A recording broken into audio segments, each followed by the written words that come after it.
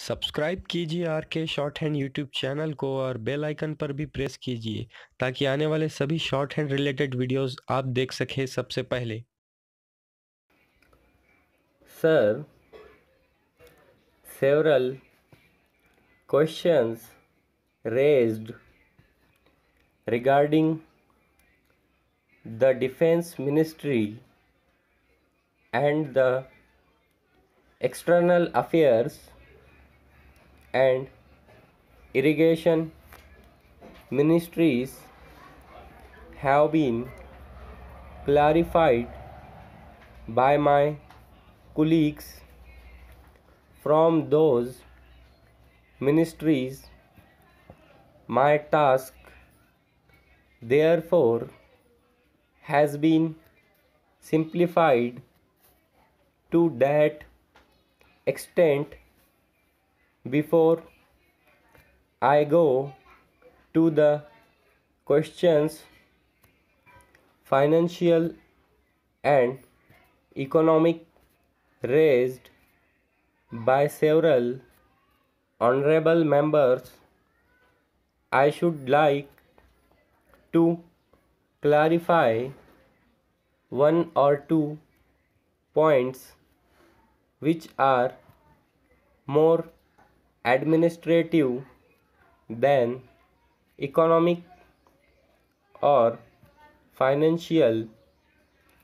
One of them was raised by my honorable friend. He raised the question about the recruitment by the assistant superintendents, departmental competitive examination, and particularly about the nation held in 1960. He said that about rupees 6 lakhs were spent for the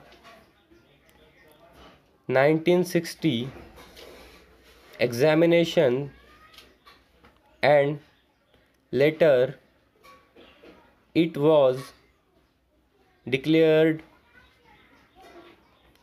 that no vacancies were available. He therefore suggested that a definite procedure should be there and the examination should be according to the vacancies declared in advance, and all persons who have qualified in that examination should be eligible for promotion or for appointment. Sir, I do not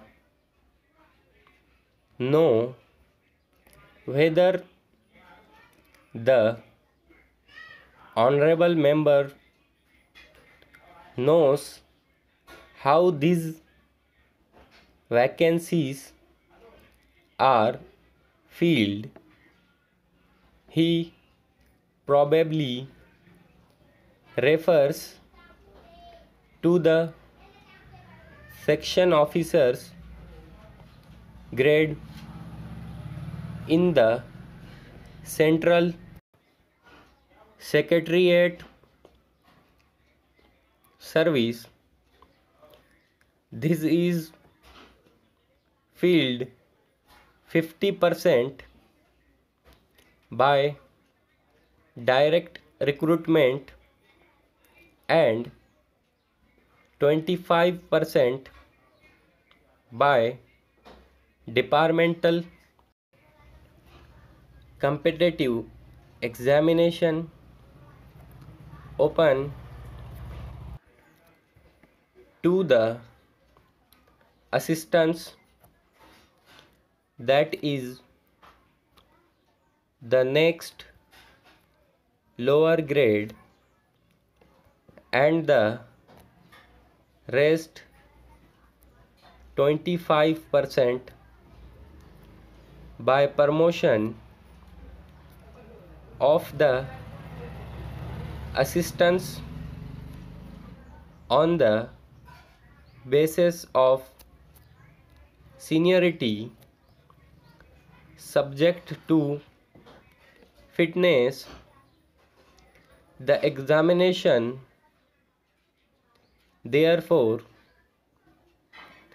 that he was referring to was a departmental competitive examination for filling 25% of the vacancies. It takes about 1 year for the Union Public